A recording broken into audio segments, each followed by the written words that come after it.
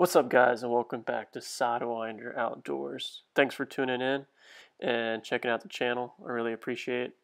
Don't forget to subscribe, like, and comment on this video. We're changing up this time. We're going to go to a couple distilleries in Lexington, Kentucky.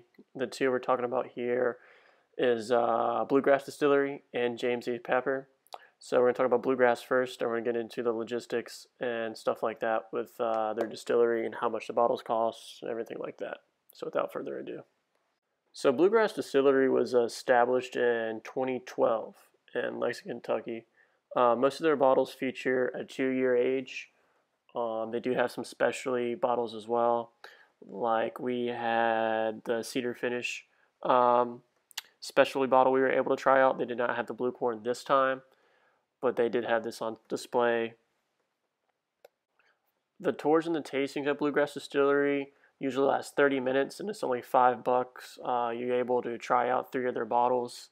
The 3 we were able to try out was Kentucky Straight Bourbon Whiskey finished in hard cider barrel, Straight Bourbon Whiskey wheated, and the Kentucky High Rye Bourbon single barrel.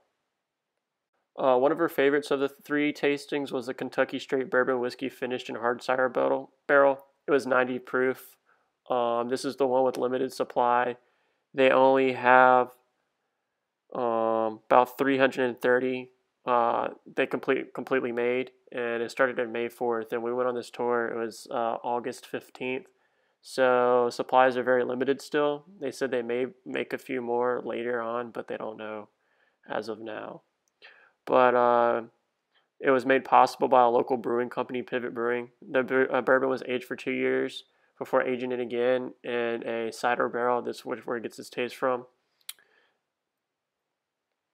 The second bottle we tried was a Straight Bourbon Whiskey wheated. That was at 100 proof.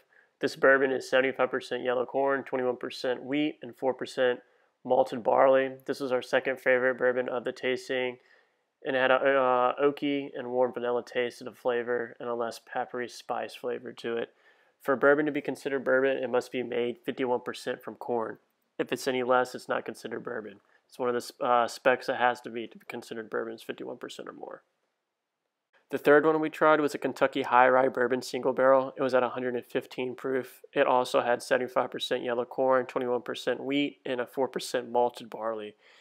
Had a lot higher proof to it. It had a smooth, spice, less pepper flavor to it, and it was our least favorite. But just because it was our least favorite I don't want that to discourage y'all in trying it or wanting to buy it, because this is one of their most sold bottles here at Bluegrass. So we took 2 bottles home with us. The first bottle we took home was the Cider Finish at 750 milliliters, which is a 1/5, and it was $50.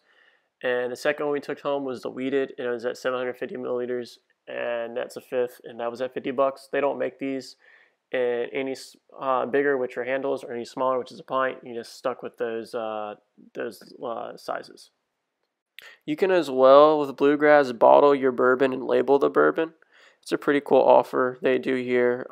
If you have time, I would highly recommend it. Do that. We didn't have a lot of time. So if you do have time, I would do that. It's really cool.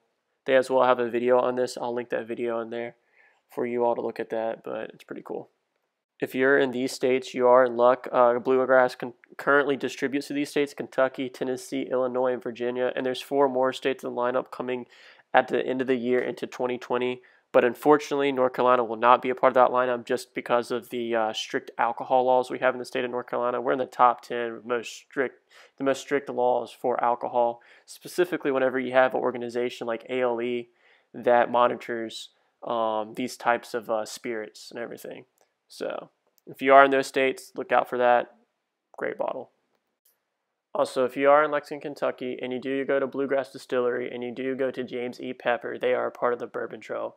So you can mark those off as well. And they do have booklets there that say which parts of Kentucky are in the Bourbon Trail and what distilleries are on the Bourbon Trail. So it's really cool. It's only $3. My girlfriend and I got that as well.